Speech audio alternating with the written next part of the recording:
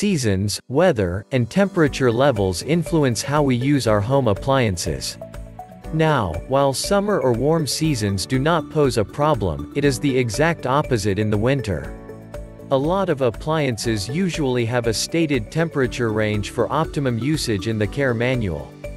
However, where the suggested temperature cannot be achieved, it becomes essential to take precautionary measures for the safeguarding of the appliance and to increase its lifespan. Winterize is a term used for the activity of preparing a thing or object for use during the winter period. Machines that are exposed to freezing or below freezing temperatures without adequate protection can be severely impaired, hence, the importance of winterizing. More often than not, for appliances that function with water, the process deals with water valves, pipes, and their components, electrical sources, etc. Finding out how to winterize a washing machine should be at the top of your winter to-do list if you do not want to end up with a damaged washing machine. Why washing machines are susceptible to cold. When you think of your washer, water is the first thing that comes to mind, and this singular reason is why your washing machine is susceptible to extreme cold. During winter, no part of the house is spared. Therefore, it is immaterial if your washer is locked indoors, in an airtight basement or in your garage. Whichever scenario it is ideal for you to winterize your washer. It is normal for the washer to keep some water in its pipes after a washing cycle. Not winterizing it will transform the water remnants into ice, which will damage the hoses and valve. But if the water is completely drained out, then there is nothing to freeze. Regardless, you do not want to take chances. How to winterize your washing machine.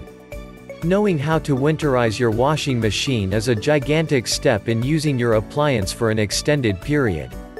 There are two major ways to winterize your washing machine. By draining all the water in the washer. By adding RV antifreeze to the washer. Draining the water. Draining the water in the washer is not a complex task. Yet, it is an important process in getting the washer ready for storage or for winter. The effect of this is that it prevents mold from growing in the hoses, and it also prevents the water in the hoses from getting frozen and potentially damaging the washer in winter. Before draining your washer, the internal mechanisms have to be cleaned using boiling water and vinegar to remove any dirt that is stuck in the washer's components. Steps to take in draining your washer. Depending on whether your washer is a top loader or a front loader and the configuration of your machine, there should be a drain hose attached to the back of your washing machine. This differs from the hose that supplies clean water to the machine. To drain the water automatically, you can turn on the drain knob on the washer while it is on. This will release the water out from the bottom of the machine into the drain pipe. Once this is done, tip the machine forward to ensure that the water completely gets out through the drain hose. In the event that the drain function isn't working, you will have to manually get the water out. To get the water out manually, turn off the washing machine. At this point, you must have turned off the water supply to the washer. Get a large bucket, then disconnect the drain hose from the pipe. If the hose is loosely connected, then it should come off by simply tugging at it gently. Turn the hose in a downward slope into the bucket to spill the water remnant. Repeat this process until you are sure that the water has been completely drained. In some instances, you may need to tip the washing machine at an angle in order to get all the water out. Attempt to check the hose for clogs in the event that the water does not drain or is getting drained at a slower pace than usual. If the drain hose is clogged, you can get rid of the clog by pouring hot water down the drain or use a plumber's snake to snatch the debris out. On the other hand, the clog might be in the drain pump.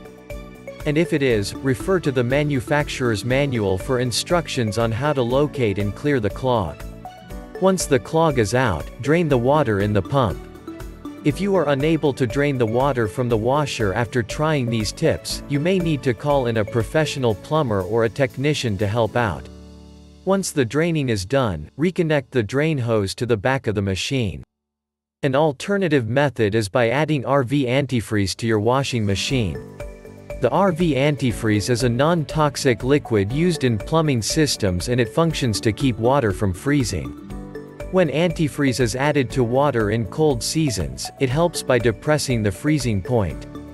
Antifreeze often comes in different colors, usually pink for the purpose of identification. The components of a typical RV antifreeze can be ethylene glycol or propylene glycol, and both types have great thermal properties. Here's how to use it. Turn off the water supply to the washer. This may involve turning off the water supply faucets. The next step is to disconnect the hoses from the faucet using a plier and drain the inlet water hoses. Pour 1 quart of RV antifreeze into the washer's basket. Then select the rinse and spin cycle on the washer, turn the start button on. Next, run the rinse and spin cycle for 30 seconds to a minute. This will allow the RV antifreeze and the remaining water to mix properly. After the time has elapsed, turn off the start button. The next step is to disconnect the washing machine from the power source by unplugging it from the electric socket and leave it that way till the winter season is over. You might want to stick a note on the washing machine to inform people that the machine contains an antifreeze. Once the winter season is over, you will need to get the RV antifreeze out of the washing machine by flushing it out with water. To do this, you have to reconnect your machine back to a power source and then wash the water pipes and hose by running water through them. If your water hose is not already connected to the washing machine, make sure to connect it. Turn on the water source and run 2 rinse cycles without closed to remove all the antifreeze deposits. If the winterizing process was carried out by a professional, it might be better to get a professional to de-winterize your washer in order to avoid mishaps. Additional tips that can be implemented. Insulation of pipes. Since the pipes are also vulnerable to the freezing temperature, the pipes can be insulated using a snap-on foam or padded insulator. This is done by wrapping the padded insulator, which can be obtained from any appliance store, around the pipes. The effect of this is that the insulator acts as an external barrier while offering thermal protection to the pipes.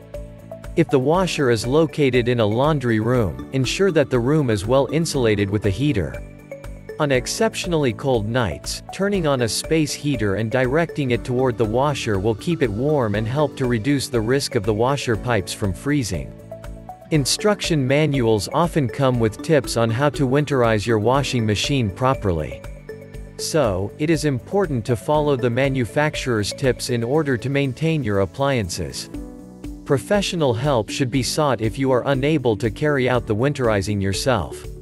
Once the washing machine is frozen, the damage can be expensive to repair. It is, therefore, more cost-effective to prepare your washing machine for the freezing periods. Thanks for taking the time to watch this video. We really hope it has been of value to you. Kindly leave a comment so we know what you think. Don't forget to subscribe to our channel and turn on the notification icon. That way you'd not miss a new video we upload. For more information and content like this on washing machines, visit our website, www.zimwashingmachines.com.